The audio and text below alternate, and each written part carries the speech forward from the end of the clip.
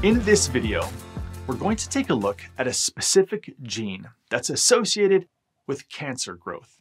In particular, we're focusing on breast cancer.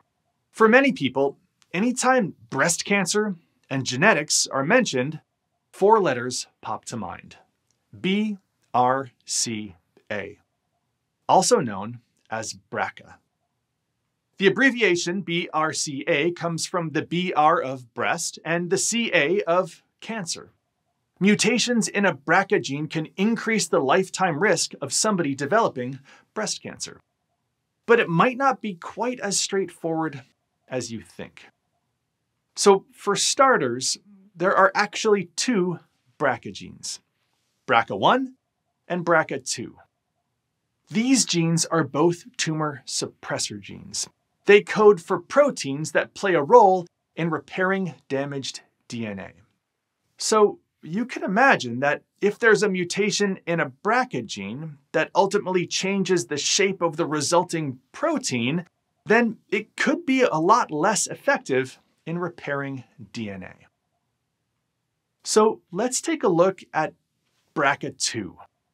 The BRCA2 gene has 27 exons and more than 10,000 base pairs that ultimately contribute to the mRNA. According to the University of Utah BRCA2 database, there are more than 2,500 variants of this gene that have been identified so far. Nearly 85% of those are pathogenic, or potentially contributing to cancer occurrence. Let's take a look at just one of those.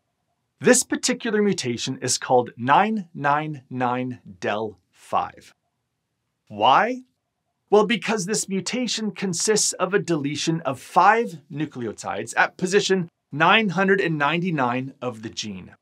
When 5 nucleotides are deleted, it leads to a missense frameshift mutation, and this would have a huge impact on whatever amino acids are ultimately coded for all of the codons that occur after the mutation on that stretch of DNA. Now, why would someone experience such a specific mutation? I mean, aren't mutations random?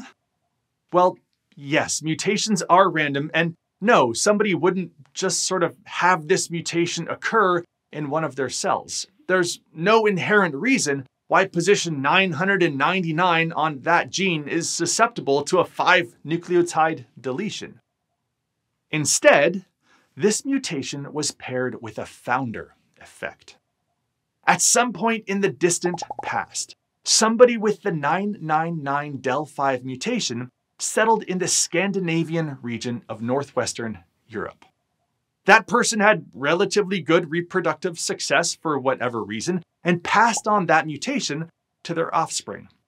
As their offspring reproduced and as human settlements grew in that area of the world, that mutation became a permanent mainstay in those people groups. Now, not everyone from that part of the world would have this 999del5 genotype, but you would have to have some Scandinavian ancestry in order to have a chance of carrying this particular mutation.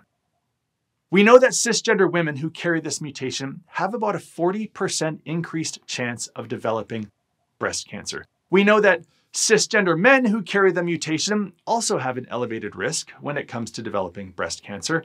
And while cancer research, at least historically, has pretty much only focused on cisgender men and cisgender women, it's quite likely that anyone carrying this mutation, including transgender women, transgender men, and non-binary folks, would have an increased chance of developing breast cancer.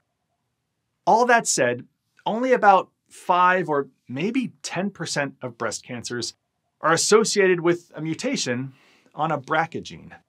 I'm sure some of you may remember the well-publicized decision that actress, filmmaker, and humanitarian Angelina Jolie made in 2013 when she got a preventative bilateral mastectomy.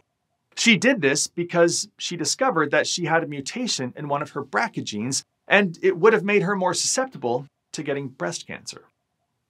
In her case, she also had a family history of cancer.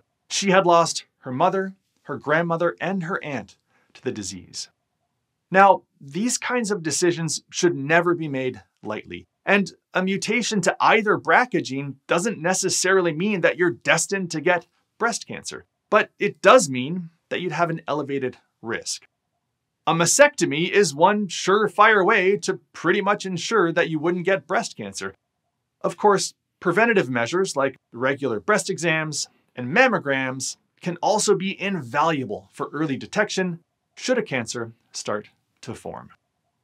For other examples of specific genes that are associated with breast cancer, be sure to check out the other videos in our breast cancer series, or navigate over to www.evo-ed.org for teaching and learning materials, as well as other helpful resources.